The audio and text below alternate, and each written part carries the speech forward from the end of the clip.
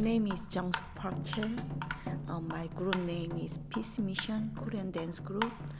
Now I have around 50 students from 6 years to over 70 years.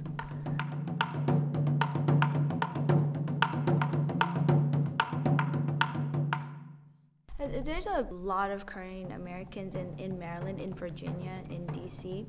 A lot of us along the way kind of lose our traditions. We don't see them, we don't hear about them, we don't learn about them in school. So a lot of us are kind of lost here. We don't know where we come from, we don't know what the traditions are.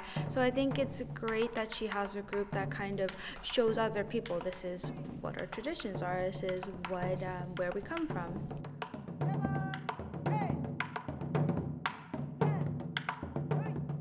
The drums have a particular upbeat noise to them, so it brings a lot of like happiness and joy to people who listen to it. It's not like a sad beat, it's very upbeat, very exciting noise. The dancing can be done, of course, without the drum, but a lot of dances use the drum as a base, as the rhythm for the dancing, and the drumming also can be done without the dancing, but a lot of times they're just kind of support for each other. Both of them are very fun and interesting for her, so she started getting interested in both of them.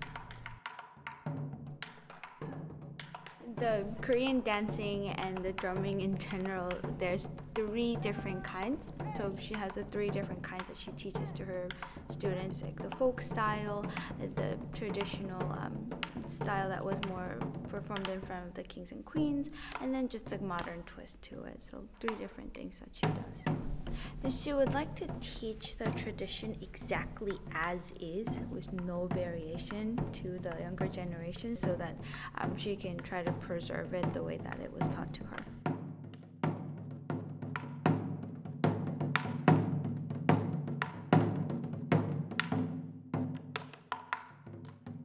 Always I'm happy. She says she's very happy because everyone is very happy to see their dances, and her students are performing so well, and you can't say it's at a professional level, but they're so happy that she just feels joy all over.